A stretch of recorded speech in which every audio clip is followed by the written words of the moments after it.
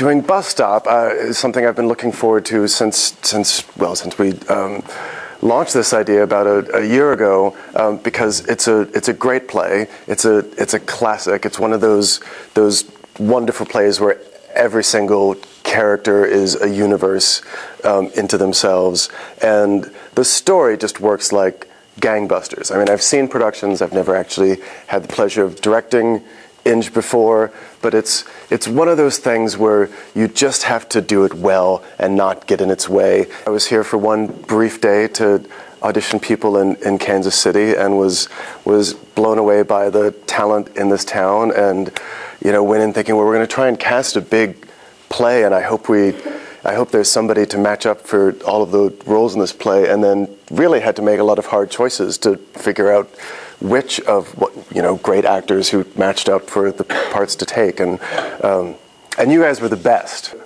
We wanted this set to reflect the bus stop that Inge intended, that it is a meager place, that it's not at all our warm, nostalgic ideal of a 1950s diner or a sort of wholesome small town back when everything was perfect kind of place.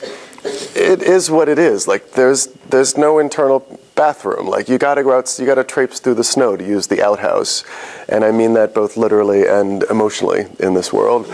It's a transient place. You're supposed to stop here, get a stale donut. If you want cheese, you're not going to get it because we don't have any. But it doesn't really matter because you'll be gone in 20 minutes.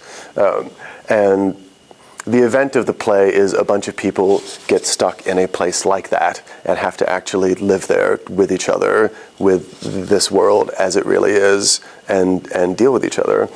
In the transition from 1 to 2, the masking will fly out, and you will briefly see Grace's apartment, in which Grace and Carl are having some sort of moment, which we will all discover together as the snow blows outside. The fight will happen right outside, but we have these great, huge windows, so we'll be able to see all of it. Though they might disappear for a moment, and you'll be very afraid, and then you'll see them, fight by, and maybe there'll be somebody hurled on top of a pickup truck. And then to have these plays that are of that world and of that period, that I think look quite starkly on us human beings, with all of our flaws and desires and complexities, and I think that's what keeps them exciting and fresh, as you read them now, and there's something shocking about them, because people do things you don't quite expect people to do in plays, but they do things that people do in life,